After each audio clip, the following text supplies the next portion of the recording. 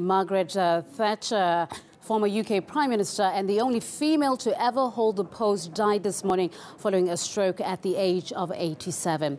RT's Andrew Farmer brings the insight on the life and the legacy of the woman known widely among her many admirers as the Iron Lady.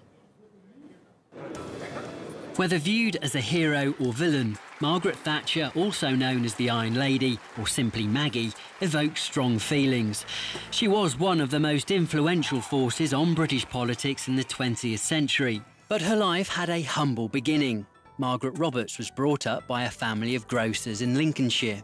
She was educated at the local grammar school, graduated from Oxford University as a chemist and later qualified as a barrister, and married husband Dennis in the early 50s. But she found politics to be her true calling, becoming a Conservative MP for the North London district of Finchley in 1959.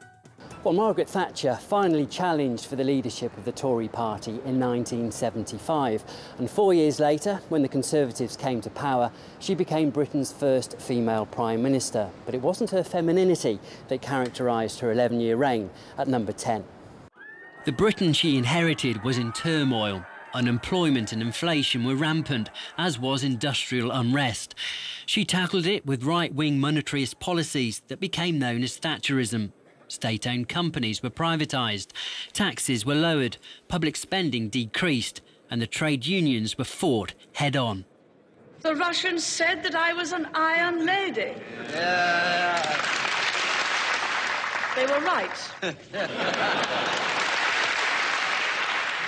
Britain needs an Iron Lady. Her no-nonsense policies brought down inflation, but unemployment actually doubled. And during her first term, opinion polls showed she was Britain's most unpopular Prime Minister ever. But that was turned on its head by a handling of the Falklands War.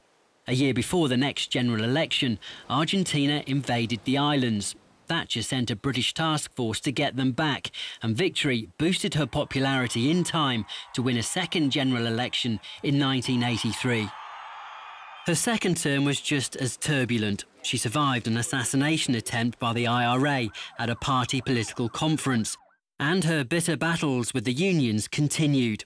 Miners went on strike for 12 months, but were eventually defeated by a Prime Minister who was again standing up for what she believed.